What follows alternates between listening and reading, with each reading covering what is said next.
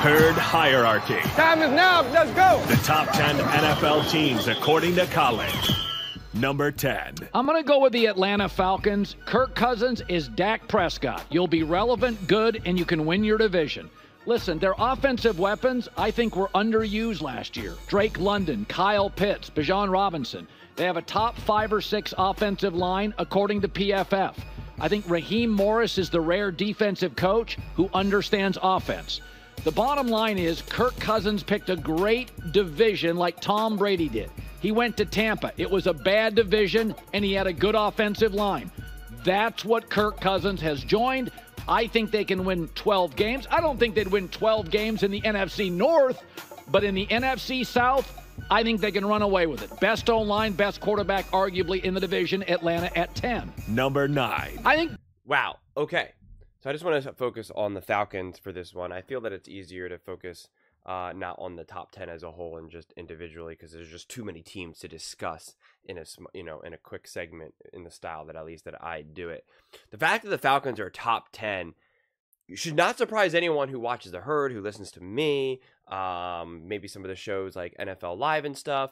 I really think that the main people that have the Falcons on the lower end are going to be, at this point, are going to be more of a fringe. I think the Falcons are a for real team.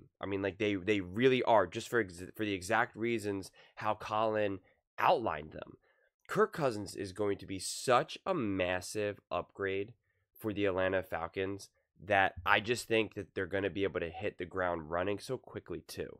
I really, really do. Kirk Cousins, this is not new to Cousins at all. Yes, there are some new pieces that everything that, and coaches that it all needs to be integrated.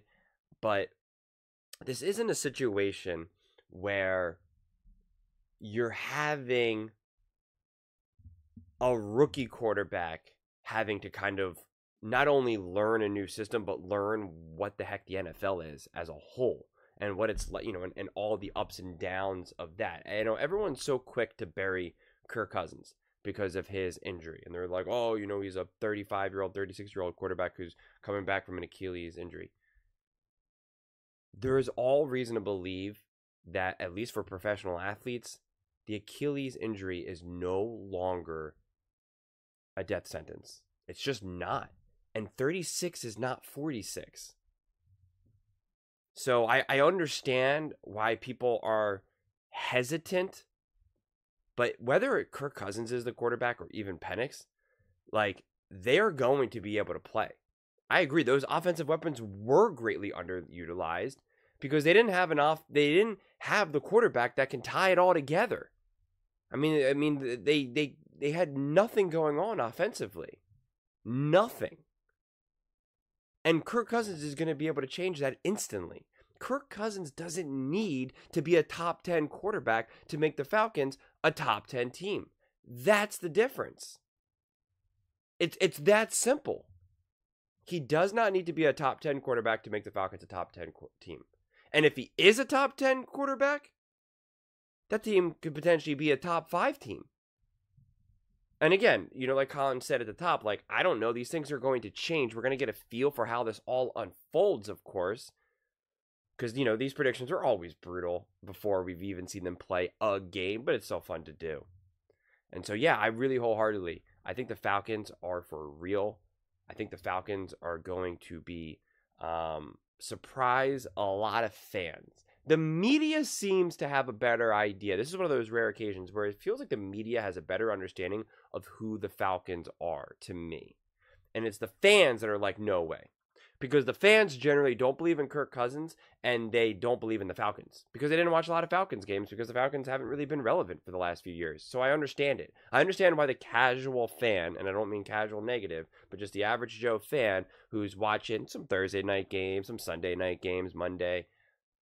I could understand that they're like, they see the Falcons and they're like, meh, who are the Falcons? Who's their quarterback? What's that guy's name? Who's their coach? They just don't know. So they don't know that team was kind of sitting pretty with a legit roster or, a decent enough roster that when they get a competent enough quarterback, it's on. And those same fans, though, don't believe in Kirk Cousins because he played for the Commanders and the Minnesota Vikings.